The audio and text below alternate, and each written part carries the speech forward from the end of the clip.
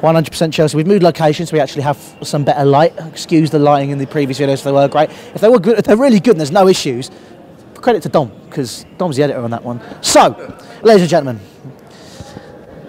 right, I've had atrocious, shambolic, dog shit. Wenger likes a new one. You tell me what about, was it Wenger boy like? To use the words of the great Mr. Omar for Everybody Hates Chris, tragic. That's what that one. Say. Someone actually said. Give me another one.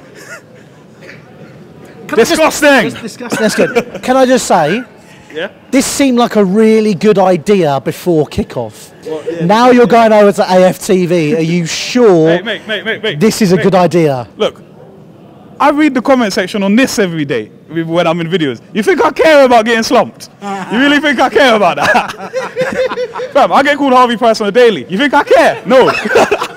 Cameron gets called B-Tex Troops. You think he cares? No. Look, I'm gonna. Dom gets called Tory on a daily. It happens. but yeah. Let's talk about the match. Look, we took the L to Arsenal. We got to accept that. I'm disappointed in us. Mistakes all round, poor from both fullbacks. Alonso just looked an absolute mess at times. So did Azpilicueta. Simple stuff. Heading a ball, passing a ball. It's something, it's fundamentals.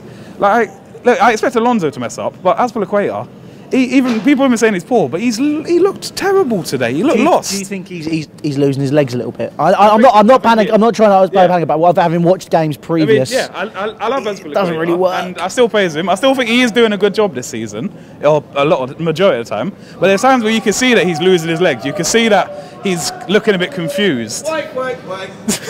Like, you can see that he's slowing down, and it's like we've already got Marcus Alonso being slow as shit on one wing, so to have Azpilicueta losing his legs is dire to us. And then playing Willian and Pedro, both poor at the moment on the wings. Sorry, it's Arsenal fans banging on about beating us, but they're still in fifth, so that's fine.